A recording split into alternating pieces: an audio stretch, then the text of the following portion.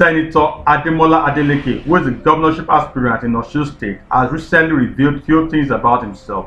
He was asked a question, which he answered saying that he loves to dance and is happy that people call him the dancing senator.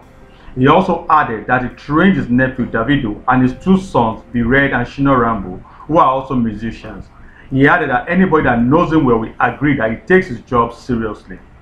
Please, if you are new to this channel, don't forget to subscribe and hit the notification bell so you don't miss any update from this channel.